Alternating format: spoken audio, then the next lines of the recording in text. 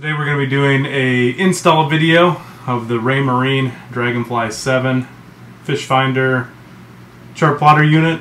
It's a nice, very simple unit to use and install.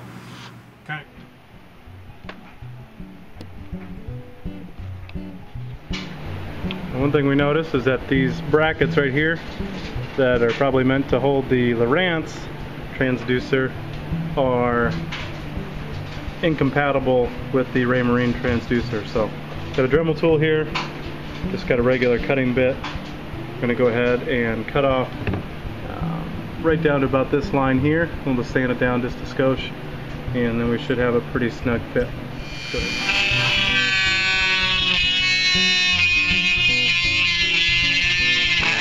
Alright, so in order to actually get that transducer to slide in there and fit, I ended up taking the Dremel tool with the sander and sanding it down. It looks a little rough, but I take out that entire bracket so it's flush, and now it's going to fit. So we're going to prep the transducer to go up inside the slot here. Not holding it in. Let our screw here, pop it off.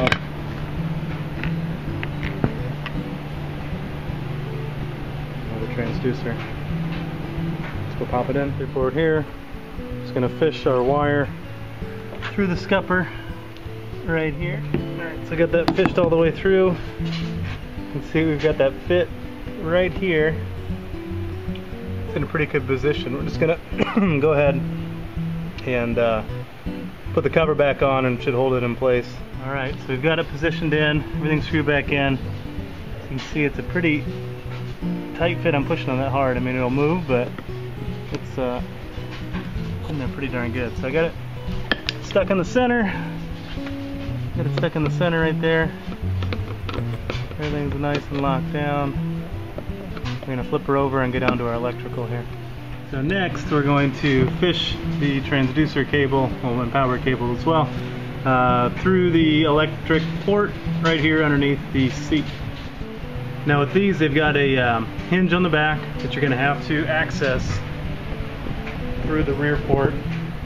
Go up inside. You can probably see it right here. We're going to pull that out. And these are your little brackets right here. You need to find one of these little plugs the wire will fit through. It's going to go back into the hole right here. Hopefully this one should fit. We'll get that locked back up. Cover up this hole and have it walk too. Want to make sure that you thread your O-ring on through the wire as you run it. That way you can go back over the gasket. Alright, so we've got the transducer line, waterproof, stuck in there, ready to go. So what I'm going to do, I'm actually going to be mounting a fuse block here in the center. I'll go right down in here, so I've got nice and easy access to it. And if I need to switch a fuse on the fly, I can do that. The only reason I'm having the fuse block is because we're going to have the power pole on the back. We're going to have this here with the GPS, and then I'm going to put in a USB charger as well. Alright, so we fished the connector. I took off the cap so it fit through nice and quick and easy. Go ahead and put that back on. Get this buttoned up. Alright, that was a little bit of a pain in the butt, but we got that cord out here, so we've got our plug ready to go. It's just an awkward angle, at least for me, to try and hold it and thread it, but we got it, and there's our cords here. So now we're going to start doing our cord management, get everything tightened up, get our fuse block put in. Alright, so my power supply is going to be back here. I've got the power pole, kind of all nice and wrapped up, going down with my power line. I'm going to mount my fuse block right here.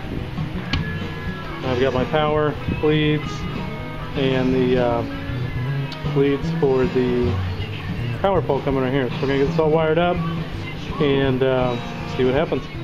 Alright, so we're getting closer here. I've got my power wired in. My power pole is wired into the fuse block as well. That's the 15 amp fuse. It's got the leads of the Raymarine heat shrink right here. And it's important to do a little heat shrink and have it down on the bilge. So we're gonna get this wired up, get it taped up, and then get our fuse block placed, clean everything up. Alright, so I got my fuse block right here. I'm gonna end up kind of mounting it just a little forward. Gonna get all my wires cleaned up right here. I'm gonna mount it a little bit forward. I've got it mounted on the starboard so it has some height for any water that may come in. If I get more than a ½ inch of water rolling through the kayak, we got more problems than the fuse block. So I'm gonna go up here. I'm actually just gonna apply it with Velcro in case I want to switch positions for some reason. That way I won't have any adhesive down in there. So let's go ahead and do that. I'm gonna clean it up with acetone so it's nice and clean for the surface adhesion, and let's get rolling with that. Alright, so we've got the block mounted right here. It's kind of up on the side. Keep it out of the moisture a little bit more. It's removable, but I mean that Velcro's got it on there nice and tight. So let's get our unit mounted onto the starboard panel. The reason behind that placement is, look, right there, you can open and close your hatch. No problem. Stowed away, nice and dry. Alright, so I got everything powered up here. Got it connected, cleaned up, tied up, nice and tidy. So this is going to run the Fishfinder. It's going to run the power pole. I'm going to put in a USB charging port, and we'll be good. And there we go. Fired up, mission accomplished. Clean install.